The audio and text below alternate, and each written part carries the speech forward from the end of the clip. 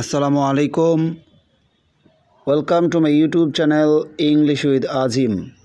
My dear learners, তোমরা সবাই কেমন আছো? আশা করি সবাই ভালো আছো, সুস্থ আছো। আমিও ভালো আছি ইনশাআল্লাহ। ডিয়ার লার্নার্স, তোমরা যারা ক্লাস 9, 10 এবং ইন্টারমিডিয়েটে রয়েছো, তোমাদের জন্য আর একটা ক্লাস নিয়ে আসলাম। আজকের এই ক্লাসে আলোচনা করব ক্লজ সম্পর্কে। ক্লজ সম্পর্কে তোমরা হয়তো ইতিমধ্যেই পড়েছো, তো তারপরেও আর একটা ক্লাস নিয়ে আমি আসলাম। আজকের এই ক্লাসটা তোমরা করে দেখো, আশা করি অনেক কিছু শিখতে পারবে। আর আমার ক্লাসের অন্যতম বৈশিষ্ট্য হলো আমি তোমাদেরকে যে পড়াটা শেখাই সেটা কিন্তু 1 পেজের মধ্যেই তোমাদেরকে দেখিয়ে দেওয়ার চেষ্টা করি, যাতে তোমরা স্ক্রিনশট মেরে নিতে পারো, পড়াগুলো 1 পেজের মধ্যেই পেয়ে যাও। তো বন্ধুরা, কথা না বাড়িয়ে চলে যাচ্ছি মূল আলোচনার দিকে। আর আমার এই ক্লাসটা তোমাদের যদি ভালো লাগে অবশ্যই একটু লাইক দিয়ে দিবে। আর যারা আমার চ্যানেলটা সাবস্ক্রাইব করোনি, অতি শীঘ্র চ্যানেলটা সাবস্ক্রাইব করে ফেলো, অর্থাৎ ইংলিশ উইথ আজিম ইউটিউব চ্যানেলটাকে তোমরা সাবস্ক্রাইব করে দিবে বন্ধুরা। তো কথা না বাড়িয়ে চলে যাচ্ছি মূল আলোচনায়। আমরা প্রথমেই জেনে নেব ক্লজ শব্দটির অর্থ কী। ক্লজ অর্থ হলো খণ্ড বাক্য। ক্লজ অর্থ কী? দেখো এখানে লেখা আছে, ক্লজ অর্থ হলো খণ্ড বাক্য। এখন যদি প্রশ্ন করে কেউ যে ক্লজ কাকে বলে, তো তোমরা যেটা বলবে সেটা হচ্ছে, বন্ধুরা তোমরা বলবে এরকম,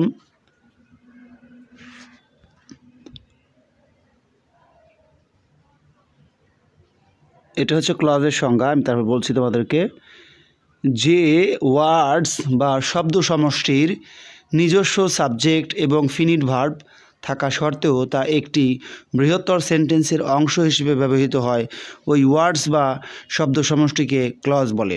ক্লজ মানে হলো খণ্ডবাক্য। আর আমরা জানি কিছু কিছু সেন্টেন্স দেখা যাচ্ছে যে একটা অংশ নিয়ে গঠিত, কোনোটা আবার দুইটা নিয়ে গঠিত, আবার অনেক অংশ নিয়ে গঠিত থাকে। তো সেই ক্লজ আমরা নিয়ে আলোচনা করতেছি। তো ক্লজ কাকে বলে? ক্লজ হচ্ছে এমন শব্দ সমষ্টি যার একটা নিজস্ব সাবজেক্ট এবং ফিনিট ভার্ব আছে, কিন্তু তার একটি বৃহত্তর সেন্টেন্সের অংশ হিসেবে শুধু ব্যবহৃত হয়। ওকে, তো বন্ধুরা ওই ওয়ার্ডস বা শব্দ সমষ্টিকে হচ্ছে ক্লজ বলে। তোমরা একটু উদাহরণ ফলো করো, তাহলে বুঝতে পারবে। যেমন দেখো, দে returned home after the sun had set. They returned home, তারা বাড়ি ফিরে এসেছিল। After the sun had set, সূর্য ডুবে যাওয়ার পরে তারা বাড়ি ফিরে এসেছিল। বন্ধুরা এখানে ফলো করো, এই যে দেখো after the sun had set, এই অংশটা সূর্য ডুবে যাওয়ার পরে বা অস্ত যাওয়ার পরে, এইটা কি কোনো অর্থ প্রকাশ করতেছে? এখানে দেখো দ্য সান হলো সাবজেক্ট, হ্যাড সেট এটা ভার্ব হিসেবে ব্যবহৃত হয়েছে, কিন্তু কমপ্লিট যে একটা অর্থ সেটা কিন্তু প্রকাশ পায়নি। তো এই অর্থ প্রকাশ পাওয়ার জন্য কি করতেছে? অপর একটা অংশের উপরে নির্ভর করতেছে। যেমন দে রিটার্নড হোম, তারা বাড়ি ফিরে এসেছিল। After the sun had set, সূর্য ডুবে যাওয়ার পরে। তো এখানে দেখা যাচ্ছে যে একটা অংশ দেওয়া থাকবে আর একটা অংশ দেওয়া থাকবে না। তোমাদের কমপ্লিট করতে হবে, যে অংশ দেওয়া থাকবে সেটার উপর ভিত্তি করে বা সেটার বাংলা অনুবাদ করে। পরেরটা দেখো, you can not succeed in life, তুমি জীবনে উন্নতি লাভ করতে পারো না বা পারবে না, if you do not work hard, তুমি যদি কঠোর পরিশ্রম না করো। তো এখানে বন্ধুরা যেটা ফলো করা হচ্ছে সেটা হচ্ছে, দেখো এই যে ইফ থেকে বাকি অংশ, এটা হলো আমাদের কি, এটা হচ্ছে একটা ক্লজ, আর তার আগে আর একটা ক্লজ এখানে কিন্তু দেখো দুইটা অংশ রয়েছে। একটা হলো আমাদের, আমি দেখাচ্ছি তোমাদের একটু পরে বলতেছি, তাহলে বুঝতে পারবে। তো এখানে আমরা মনে রাখবো যে ক্লজ হলো এমন শব্দ সমষ্টি যার নিজস্ব সাবজেক্ট এবং ফিনিট ভার্ব আছে, এবং এই সাবজেক্ট ফিনিট ভার্ব থাকা সত্ত্বেও কিন্তু মানে বৃহত্তর সেন্টেন্সের অংশ হিসেবে শুধু ব্যবহৃত হয়, ওই ওয়ার্ডস বা শব্দ সমষ্টিকে তখন ক্লজ বলে। তো এখন আমরা শিখব ক্লজ কত প্রকার এই জিনিসটা। বন্ধুরা ক্লজ গঠন প্রকৃতি অনুযায়ী, ক্লজ হচ্ছে গঠন প্রকৃতি অনুযায়ী 3 প্রকার। তাহলে ক্লজ কয় প্রকার? 3 প্রকার। চলো আমরা একটু জেনে নেই সেই 3 প্রকারের নামটা।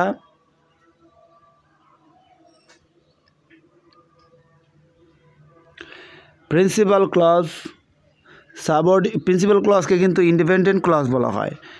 সাবঅর্ডিনেট ক্লজ বা dependent clause, coordinate clause. Principal clause, subordinate clause, coordinate clause. তাহলে তিনটা কিন্তু ক্লজের নাম আমরা অলরেডি পেয়ে গেলাম। লেখাগুলো অনেক ছোট, কিন্তু তোমরা হয়তো দেখতে পারছো নিশ্চয়ই।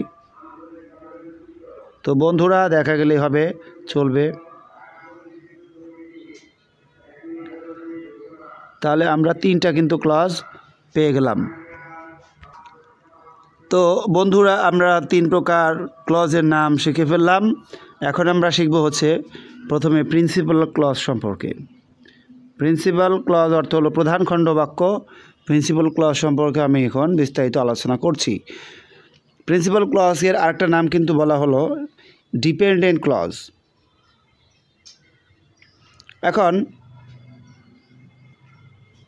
ডিয়ার লার্নার্স, এখানে আমাদের ইন্ডিপেন্ডেন্ট ক্লজ। তো আমার প্রিয় শিক্ষার্থী বন্ধুরা, প্রিন্সিপাল ক্লজের একটা নাম হলো ইন্ডিপেন্ডেন্ট ক্লজ। যে ক্লজ অর্থ প্রকাশের জন্য অন্য কোনো ক্লজের উপর নির্ভরশীল নয় তাকেই প্রিন্সিপাল ক্লজ বা ইন্ডিপেন্ডেন্ট ক্লজ বলে। বন্ধুরা তোমরা উদাহরণ ফলো করো, তাহলে বুঝতে পারবে। তো তোমাদেরকে আর একটা কথা মনে রাখতে হবে, সেটা হচ্ছে এই নোটটা ফলো করো।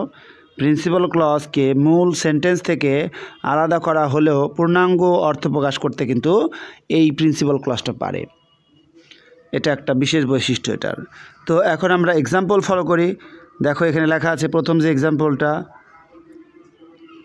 1 নম্বরটা, he can not do this. He can not do this, সে এটা করতে পারে না বা পারবে না, আনলেস ইউ হেল্প হিম, তুমি যদি তাকে সাহায্য না করো। তো বন্ধুরা এখানে দেখো he can not do this, এটা হলো আমাদের প্রিন্সিপাল ক্লজ।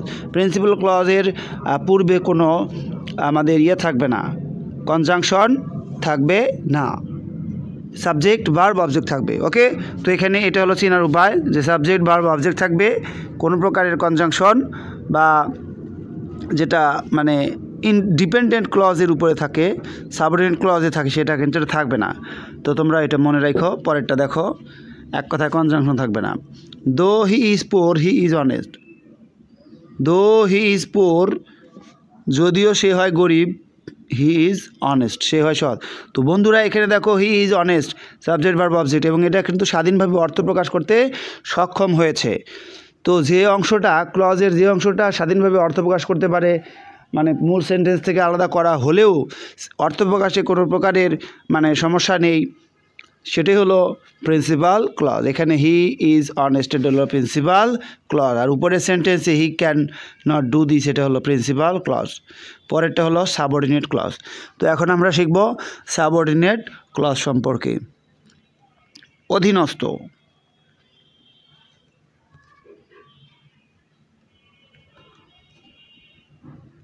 তো দাগ দেওয়ার সমস্যা হয়ে যায়, এখানে জায়গা ছোট। বন্ধুরা এই যে পুরো আলোচনাটা এইখানে থাকবে। সাবঅর্ডিনেট ক্লজকে কিন্তু আমরা ডিপেন্ডেন্ট ক্লজ ধরছি। তো যে ক্লজ সম্পূর্ণ অর্থ প্রকাশ করার জন্য প্রিন্সিপাল ক্লজের উপর নির্ভরশীল তাকে সাবঅর্ডিনেট ক্লজ বলে। তোমরা এটা মনে রেখো যে এই সাবঅর্ডিনেট ক্লজটা সবসময় প্রিন্সিপাল ক্লজের উপরে নির্ভরশীল থাকবে পূর্ণাঙ্গ অর্থ প্রকাশের জন্য। ওকে, তো এখানে আমি তোমাদের জন্য দুইটা এক্সাম্পল উল্লেখ করেছি।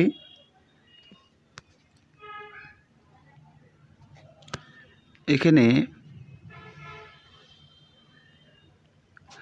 I know the boy who came here yesterday. বন্ধুরা আমি বালকটিকে চিনি। দেখো এটা আই নো দ্য বয়, এটা কিন্তু আমাদের প্রিন্সিপাল ক্লজ, তাই না? আর হু কেম হিয়ার ইয়েস্টারডে, যে গতকাল এখানে এসেছিল।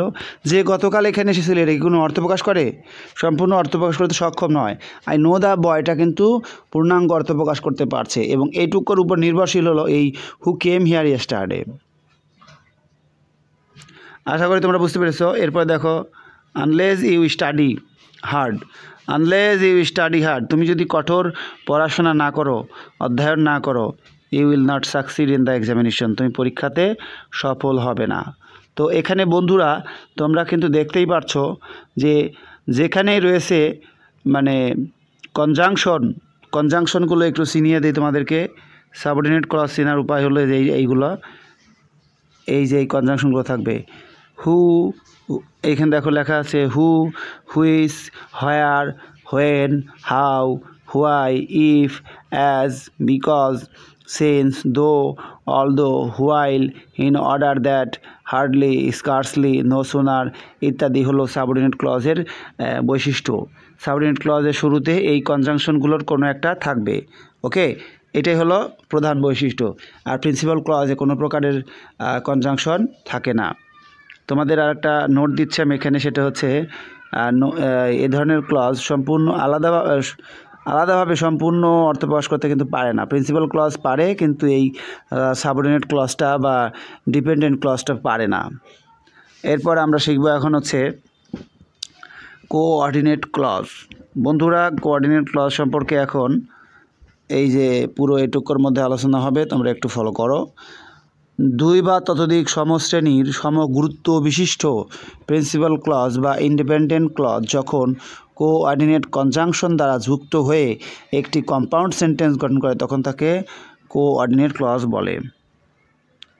এই যেটা হলো কোঅর্ডিনেট ক্লজের সংজ্ঞা বা ডেফিনিশন, এটা ফলো করো। তাহলে এটা কি বলতেছে যে দুই বা ততোধিক সমশ্রেণীর সমগুরুত্বপূর্ণ প্রিন্সিপাল ক্লজ, তার মানে দুই বা তার বেশি প্রিন্সিপাল ক্লজ কি হয়, এই যে কোঅর্ডিনেট কনজাংশন আছে না, কোঅর্ডিনেট কনজাংশন কোনগুলো বন্ধুরা একটু ফলো করো। কোঅর্ডিনেট কনজাংশনগুলো হলো এই যে এইগুলো, অ্যান্ড, বাট, অর, নর, ইয়েট, এইদার অর নেইদার, নর, not only but also, otherwise, এই জাতীয় কোঅর্ডিনেটিং কনজাংশন দ্বারা যখন যুক্ত থাকবে দুই বা ততোধিক সমশ্রেণীর সমগুরুত্বপূর্ণ প্রিন্সিপাল ক্লজ, তখনই সেটা হবে হচ্ছে আমাদের কোঅর্ডিনেট ক্লজ। তো বন্ধুরা, তোমরা উদাহরণ ফলো করো। দেখো আমাদের কোঅর্ডিনেট ক্লজের যে মানে কনজাংশন যেগুলো রয়েছে, কোঅর্ডিনেট ক্লজ কনজাংশন, এই যে কোঅর্ডিনেট কনজাংশন যেগুলো রয়েছে এগুলোর সাথে মিলে যাবে। দেখো এখানে দেখো লেখা আছে দ্য ম্যান ইজ পোর, লোকটি গরিব, তাই না? But he is not dishonest, কিন্তু সে অসৎ নয়। এখানে এই যে বাটটা দেখতেছো না, এই বাটটাই হলো কোঅর্ডিনেটিং কনজাংশন।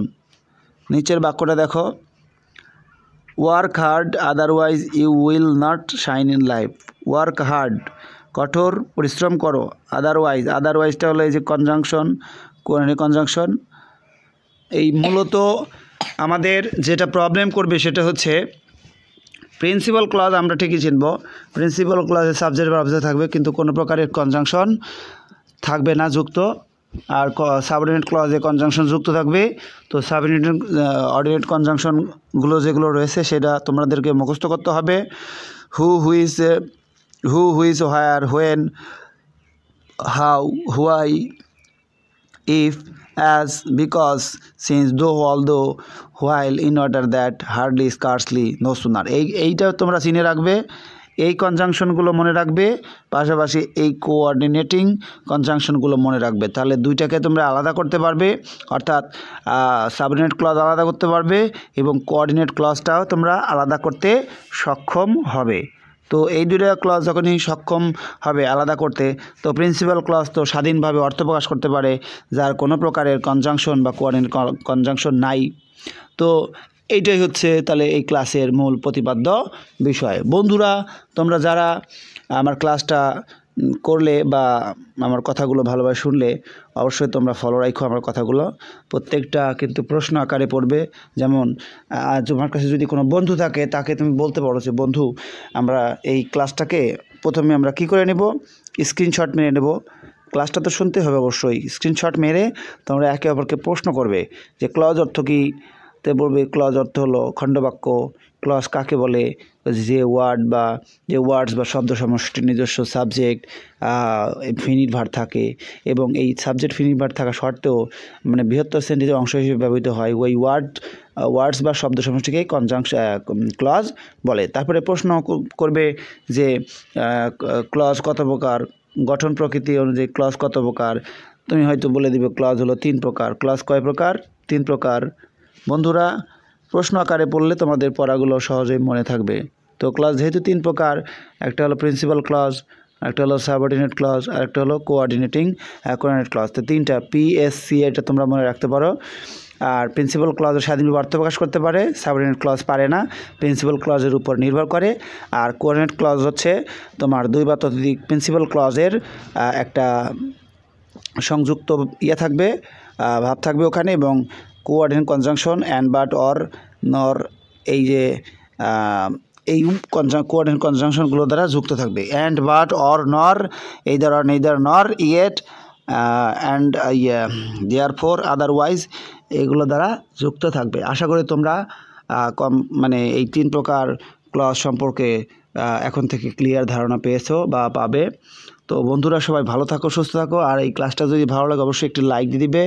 আর যারা এখনও আমার ইংলিশ উইথ আজিম ইউটিউব চ্যানেলটা সাবস্ক্রাইব করোনি, অতি শীঘ্র ইংলিশ উইথ আজিম চ্যানেলটা সাবস্ক্রাইব করে ফেলো। সবাই বেশি বেশি কমেন্ট করবে, কার কোন পড়া লাগবে সেটা আমাকে জানাবে। তোমাদেরকে কষ্ট করে হলেও সেই ক্লাসগুলো দিয়ে দেওয়ার চেষ্টা করব। বন্ধুরা বর্তমানে কিন্তু ইলেকট্রিসিটি বা বিদ্যুৎ থাকে না, এছাড়া অনেকেরই কিন্তু খুবই খারাপ লাগে, হয়তো আমারও খারাপ লাগতে পারে, তোমারও খারাপ লাগতে পারে।